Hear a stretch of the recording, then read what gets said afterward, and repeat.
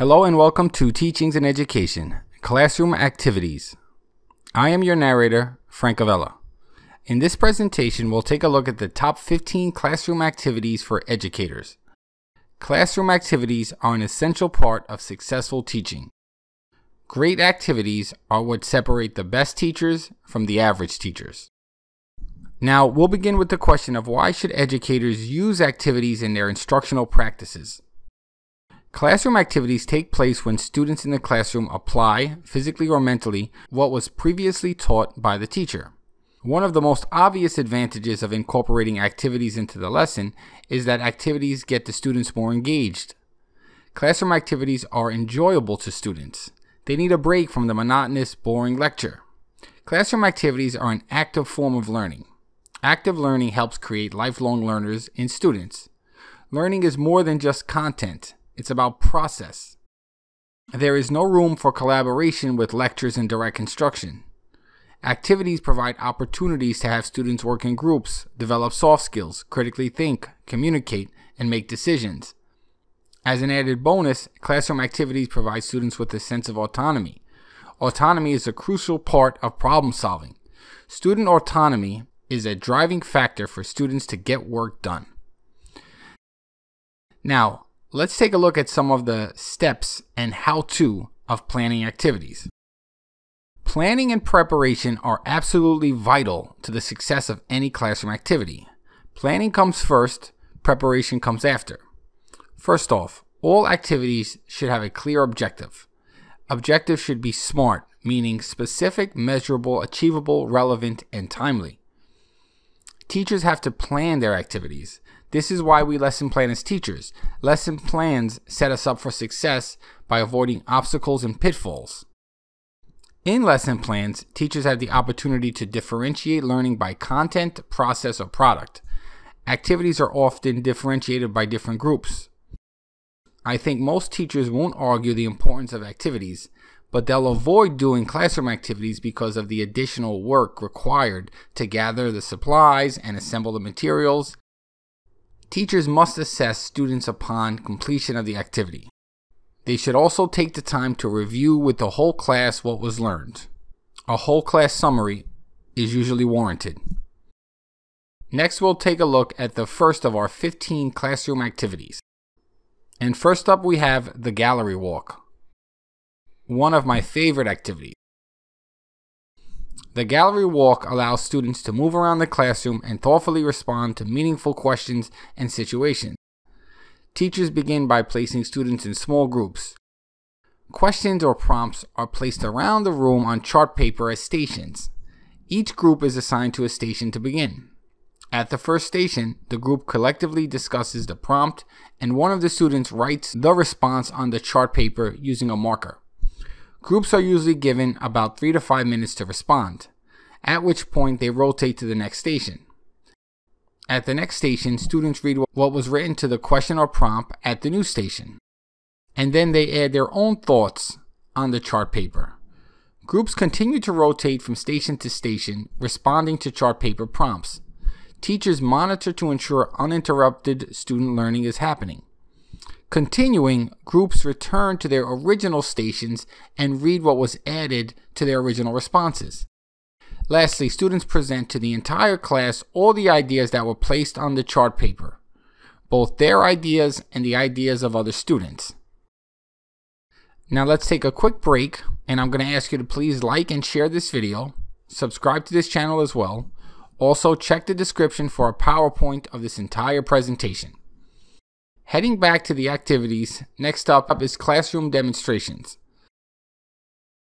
Classroom demonstrations are used to increase understanding of a concept and to enhance interest in the subject matter. One way to have an engaging demonstration is to bring in exciting props and models. A physics teacher may bring in something like a potato gun or various types of projectile launchers.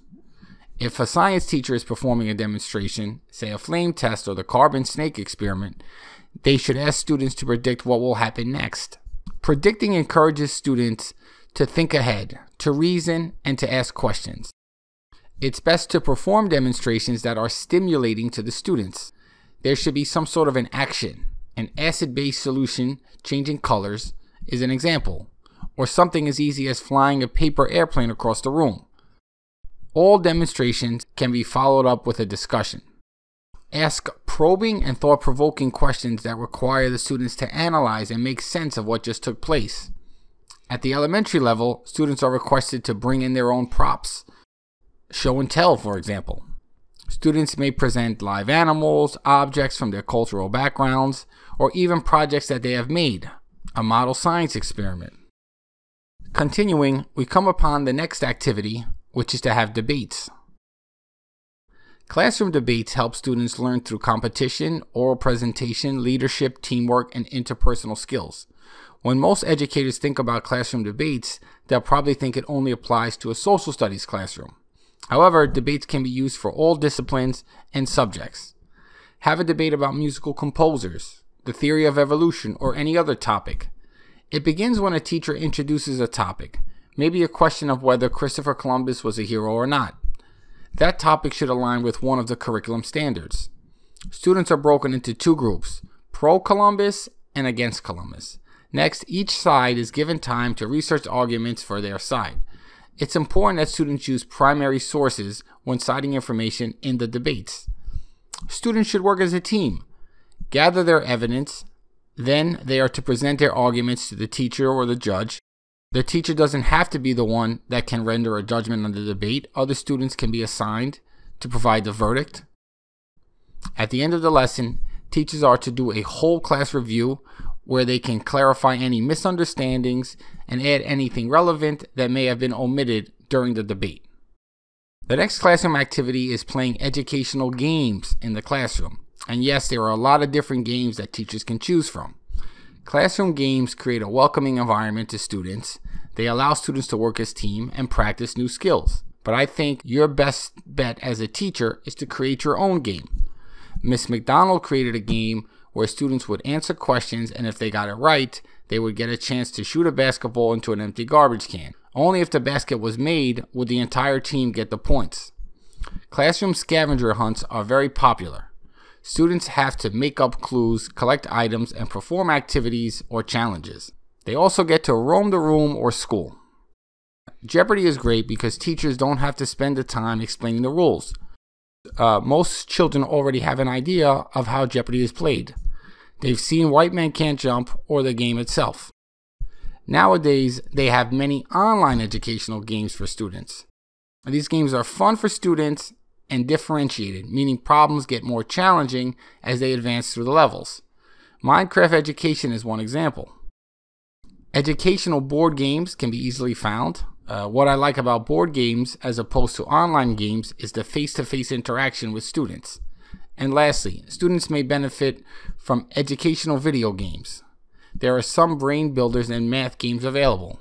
Video games incorporate the idea of gamification. Students earn points and then get to advance to new levels. The next activity in the presentation is brainstorming. Brainstorming is a large or small group activity where the teacher presents one topic and the students contribute through free-flowing ideas. Brainstorming is a form of problem solving. It's something students can use beyond the classroom. They can use brainstorming throughout their lives. When teachers brainstorm with their students in the classroom, they should encourage students to come up with as many ideas as possible. Never pass judgment on an idea. The goal in brainstorming is to get as many ideas as possible. There are no wrong answers. We don't want students to be afraid to give an idea. One way to use brainstorming in a lesson is to activate students' prior knowledge. Write on the board a topic, say the Revolutionary War. Ask students to brainstorm what they already know about that topic. Teachers can plan their lessons for the next couple of days from that activity. Most of the time, brainstorming sessions are used to have students give their thoughts on content-related questions. For example, ask the students, what are some ways we can recycle better? And let them brainstorm from some ideas. In this way, students are given a voice. The next activity we explore is PowerPoints and Google Slides presentations. Teachers can have students create PowerPoints or slides presentations on various topics using text, images, videos, etc., and present that to the entire classroom. One of the great things about this activity is that students become content creators. They create their own PowerPoints and provide useful information to the audience designed by themselves. After students create the PowerPoint, they should be asked to present it to the classroom. Presentations help improve communication skills, develop self-confidence, and can be used in future real-life situations. As a teacher, you could ask the students to work together in groups. Google Slides is great for that. Students can simultaneously work on the same project and even the same slide. There is space for comments, threads, and more. Students can create presentations on any number of topics or subject. Music, art, science, social studies, health, psychology, the list is endless. Let students pick a topic for a subject even. An interesting alternative to PowerPoints are Prezi presentations. Prezis use motion, spacing, zoom to bring the material to life, and Prezis do not follow the linear style of a typical PowerPoint. Moving forward, the next activity up for discussion is the popular jigsaw activity. The jigsaw method asks students to become, quote, experts on a topic, meet with other experts of the same topic, and report to original groups. The jigsaw begins with the teacher introducing a topic of study. Next, the teacher creates groups of students of about 3 to 5 students. Any random students will work. The original group is called the home group. The teacher assigns the same reading selection for each home group. The text material is chunked into the same number of sections as the number of students in each group. 4 chunks for 4 students. Each student studies their piece of text. Students are designated as experts on the chunk of material they are required to study. Next, experts from different groups leave their home group and meet up to discuss that same chunk of material that they've been studying. Teachers provide key questions for the experts to discuss. Then the experts return to their home group. Now each expert is given the task of teaching others in the group what they have learned in the text. Some teachers take it a step further and have every student explain in their own words to the entire class. That's up to you. The next activity is one that does not take place in the classroom, but instead outside of the classroom, which is the field trip. Classroom field trips remain one of the best methods for teachers to provide students with real-world experience. First off, one of the best things about field trips is that it provides a change of scenery. Seeing the same room day in, day out gets tiring for children. So get them out and about and they'll appreciate it. Recent studies on field trips report that students that frequently go on class field trips have an increased sense of social and emotional well-being. With today's climate, we need to do all we can to help students' health. Many field trips require students to make observations and take in information. Field trips to the zoo, museums, nature walks all require observation. So have the students bring a notebook to record notes. An added bonus of classroom field trips is that teachers and students get a chance to bond. Every field trip I went on as a teacher has brought me closer to my students. And lastly, it's something that the class can look forward to. The students can get excited about this field trip. You can have a countdown calendar, counting down the days to the exciting field trip. The next classroom activity up for study may not be as popular as other activities, but it's becoming more and more recognized, and that's sketch notes. Sketch notes are an active form of note-taking where students can create rich visual notes using handwriting, drawing, shapes, quotes, etc. The great thing about sketch notes is that it takes a very boring activity, note-taking, and makes it a fun adventure for students. Sketch notes are an active form of note-taking.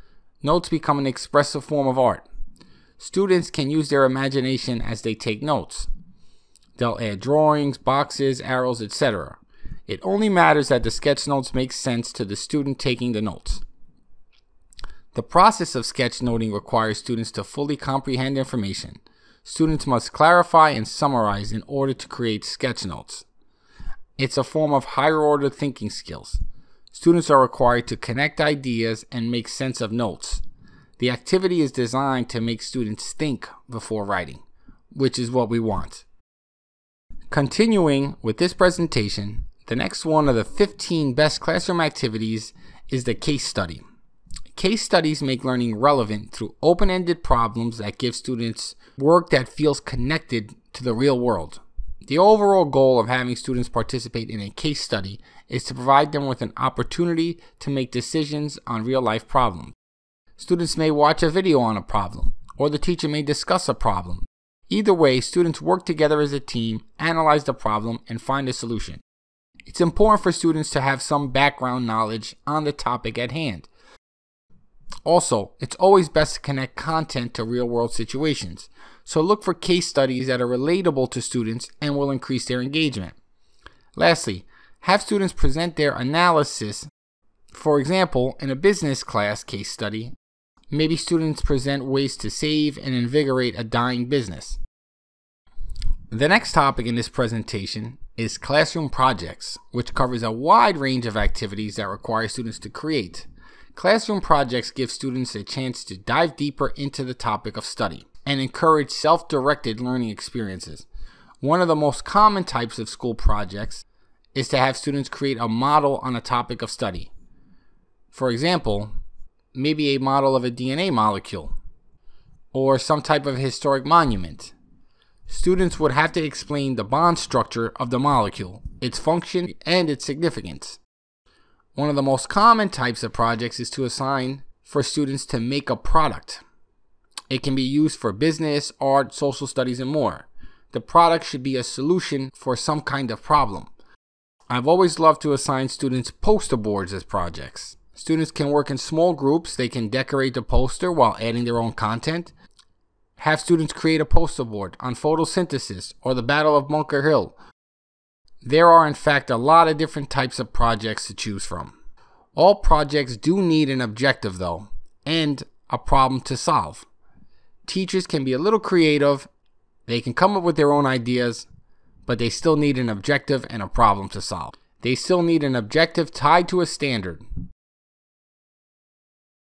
The upcoming activity is journaling in the classroom.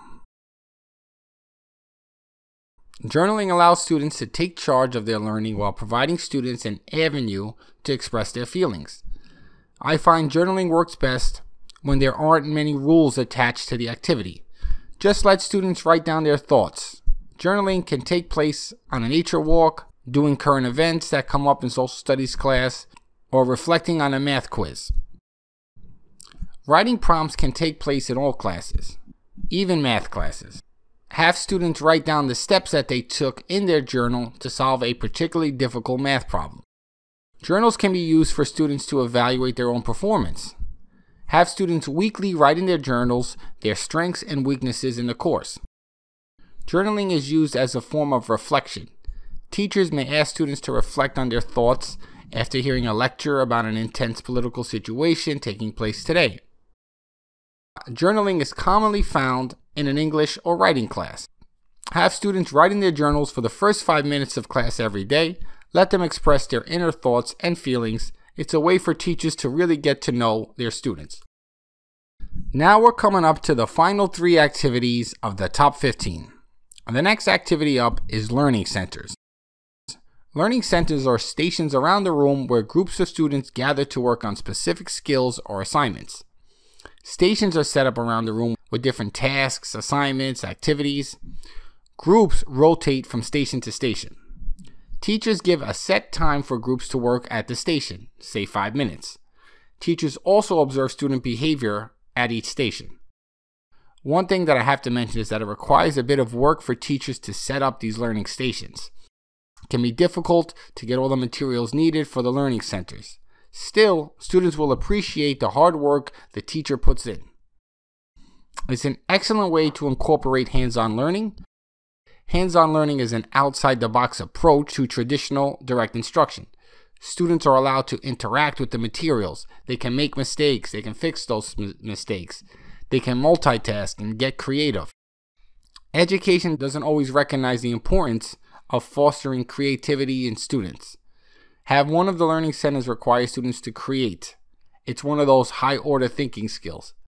Here we'll take a look at the KWL chart. Teachers can use this activity by writing on the whiteboard. It begins by writing the words what I know, what I want to know, and what I learned. Then the class fills in those sections on a given topic. Say what you already know about George Washington, what you want to know about him, and lastly, what you learned at the end of the lesson. As an added element, students can hypothesize what they think they'll have learned. Then go ahead on the board and review and make corrections. With the KWL chart, educators like that there is a clear objective and it's integrated into the lesson. The KWL is very direct and targeted. When the class is done with the chart, the teacher and the student should take the time to reflect on what was learned.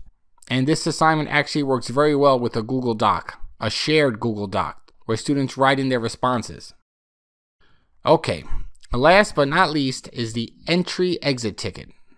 Entry and exit tickets are quick prompts that are used as diagnostics and allow the students to begin the lesson, to enter, or to leave the classroom to exit.